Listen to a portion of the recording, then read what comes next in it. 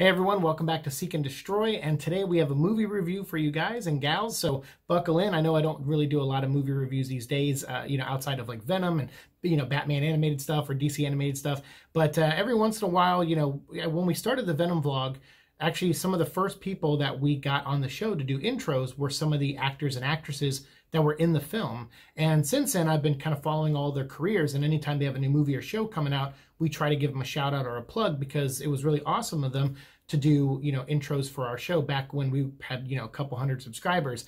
And it was really cool of them. And so I wanted to follow their careers and see what other things they get into. But one of them that stayed in touch with me this whole time has been Bankens. And he's been a really nice guy. Reach out to me anytime I post something where I'm not feeling too well or have any health issues, or if I'm just posting like a comic review or whatever, like he'll like it, he'll comment, he'll write me a DM, he checks in on me. And he's just the coolest guy in the world. And so I had this bias, like when he reached out to me and said, hey, I have this indie movie coming out. Would you like to, watch it and stuff? And I'm like, well, yeah, when it comes out, let me know and I'll watch it and review it. I'll pay for it, And so he's like, cool, that would be great. So, he let me know that it was coming out in June, and it actually came out a week early. So I was kind of caught off guard by that, but I'm glad. I'm proud because he's a really awesome dude. And like I said, he checks in on me. So I do have a little bit of a bias towards Jared. I like him. He's a great guy. But I like him because, and I think he likes me because I compliment him on his acting a lot. Like that scene in the first Venom movie where he contorts his body and he goes to the ground, he shows sadness, he puts his hand on the window and stuff. Like, he really nailed it in that scene. It's really hard when you're an actor and you're starting out and you get like one scene here or one scene there in a movie or a TV show. You really have to shine. And him and Martin Batts Bradford and Ariadne, like everyone kind of stood out to me in Venom. I was really taking a note of everyone who had one or two scenes. And Jared was one of those guys. So, so I think we have a bias towards each other. But I try to always put that kind of stuff aside and, and actually review the work. So this film he released, it's called We All Think We're Special. And it came out on Amazon. I know he was looking for distribution for a while. Really cool that it ended up on Amazon. So if you have Prime, you can watch it on your Prime account, or you can rent it for $3 in high def, or buy it for $10 in high def. And I would say if you're a fan of kind of like dialogue-driven dramas that are like kind of slow moving and have like a slow build towards, things towards the end, because I'm not going to spoil anything here. This is not a spoiler review. It's just my overall thoughts of the film and kind of the content of the film and what it's about. But I would say if that kind of sounds like your cup of tea, like I was thinking of Marriage Story almost, like where you just have Scarlett Johansson and Adam Driver, a great actor and a great actress, like two really incredible performers. They were in each scene just really giving it their all. And I liked Marriage Story for that reason, like because they really became those characters. And that's why I feel like it's not a one-to-one comparison to this movie, but I would just say if you like stuff like Marriage Story or like dialogue-driven dramas, you should really give this movie a shot. I mean, this movie is very emotional, and it really wrings you out. If you've ever known anyone who has been an alcoholic and has been trying to recover from that, or have people that try to have intervention for them, or they're trying to get their life back together after some thing that alcohol led them to do that maybe they're not proud of or other people aren't proud of, whatever the case is, like this movie kind of deals with that subject matter. So so the story I think is based on a true story, but I didn't really dive too much into the research on that. I kind of just wanted to accept the movie for what it is, but apparently it is based on like true events at least. Kirby Voss, who is the person who came up with the story for this, is also the director of this film. And the writer of the film is Felicia Stallard. So I guess Kirby kind of constructed the overall, outline maybe, and then Felicia went through and did all the beats and the dialogue maybe. So it's hard to tell like who does what, but I will say from a script standpoint, this is a really solid script. Like the characters are very clearly defined throughout the movie with reveals that go throughout the film. Like, especially one with, the main character. We have Charlie, who that's Jared Bankens plays Charlie, but we have William McGovern plays his best friend, Ed. And they talk about a breakup in the beginning of the film, but then like 30 minutes in, they tell you who he broke up with. And I wouldn't say it was like a big twist or anything, but it's just kind of that writing, how almost like, what was it? The Sixth Sense, where it's like you have two people sitting in chairs and it looks like they're talking to each other, but no word has actually been spoken, but it implies that there was something there. So your brain says, oh, it's this. I kind of got caught off guard with that with Ed's character. Like I wasn't thinking whether he was like straight or gay or anything like that. I was just like, oh, let's, like, okay, he had a breakup, and I didn't think about it past that. So when you start peeling, back the layers of these characters and you start learning about each of them, you're like, oh, okay, that's interesting. That actually adds something to this that I wasn't expecting. And that's kind of how the movie is. It goes in that kind of reveal way where it's not like blowing your mind with the reveals, but it's just you start off having a clear idea of who these characters might be. And then throughout the movie, you go back and forth on, is Ed really doing the right thing with Charlie here? And is Charlie, is he really that bad of a guy? And it goes back and forth. And so I really dug that. So the basic plot of this movie, to just get right to it, is that Charlie is a functioning alcoholic. And he's a college professor. He teaches math, I believe, at a community college, like nearby. I think they briefly mentioned that, but that also establishes a lot of the conversation he has. So I feel like it's a good character moment to mention his job and the fact that it's like winter break. So that's why he's at home right now and he doesn't have to go to work. So they have this time to do this intervention. And Ed, played by William McGivern, he runs his own business, his own mechanic shop, and he is Charlie's best friend, obviously. And he sees that Charlie is really breaking down. He's really abusing himself with alcohol.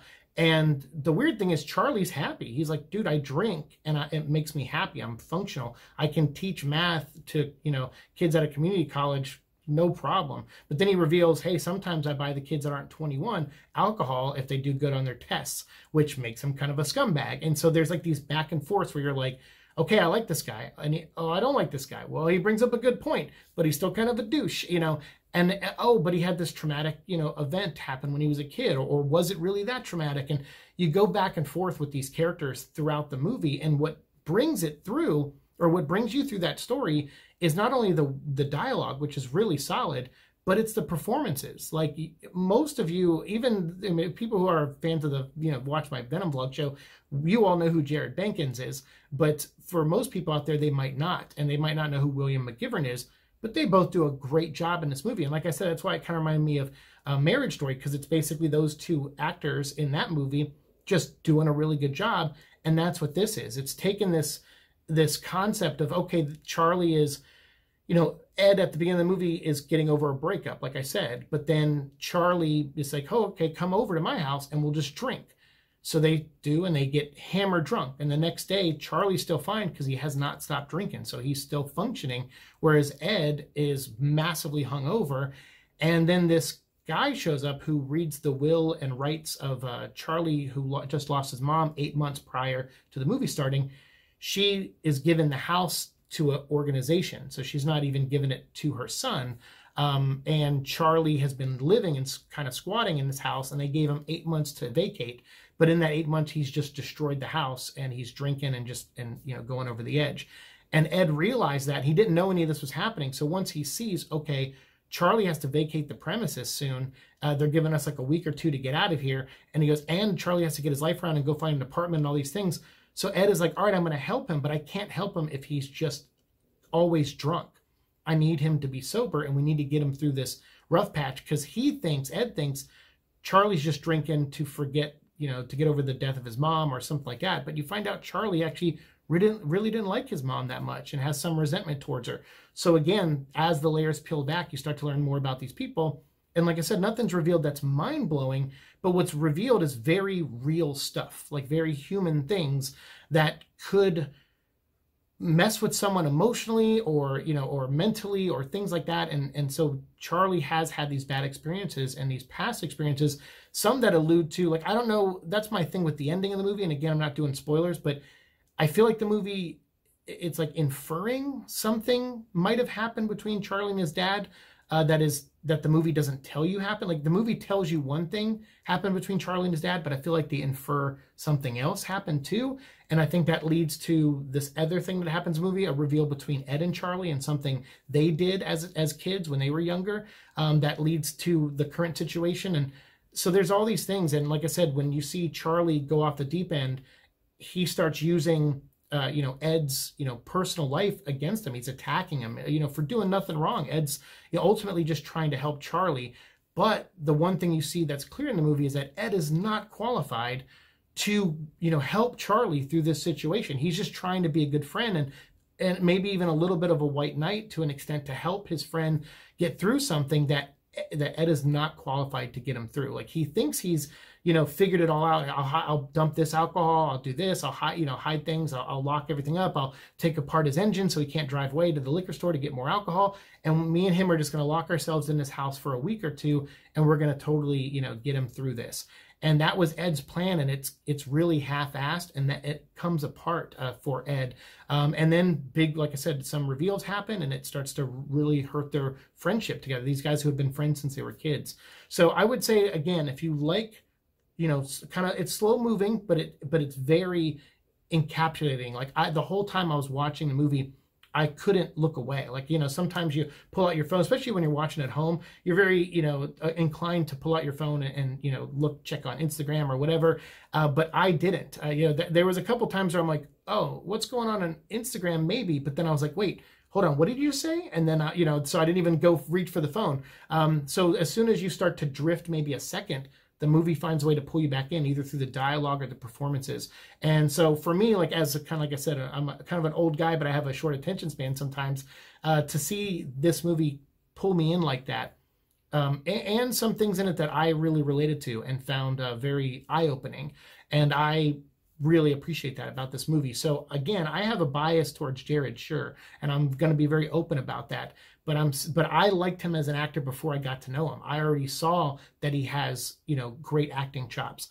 And he carries the living hell out of this movie. He really is awesome. And I don't mean carry it like everyone else is bad. Everyone else in this is good. There's a couple small parts. Like I said, the guy who reads the will and who's like in charge of getting the house to a realtor. The realtor pops up later, and she has a couple great scenes towards the end of the movie. And there's really, and Ed, William is great as Ed in the movie.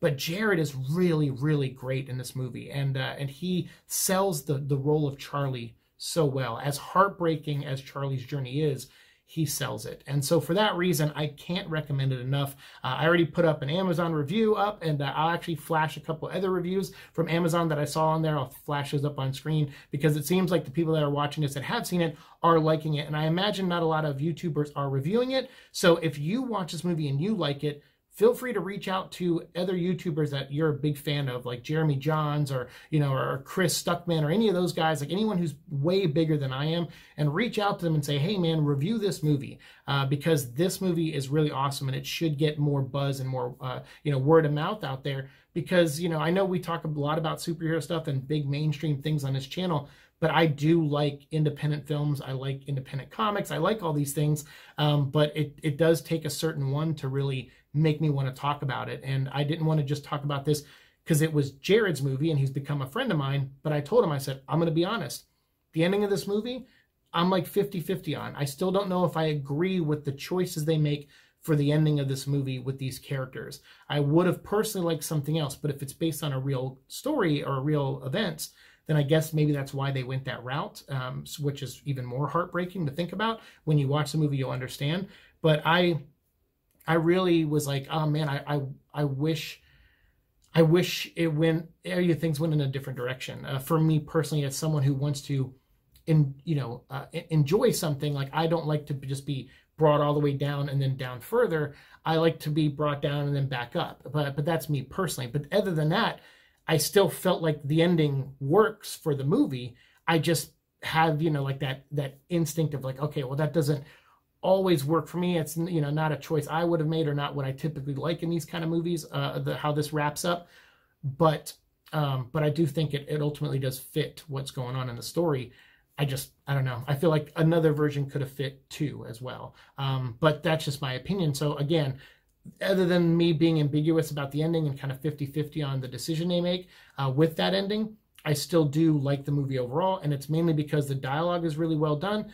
And there's and these characters are really interesting. Even if you don't like them, the performances really sell you on, Ed and Charlie here. So please go watch this movie. It's on Amazon right now. Rent it, buy it. If you have Amazon Prime, watch it for free.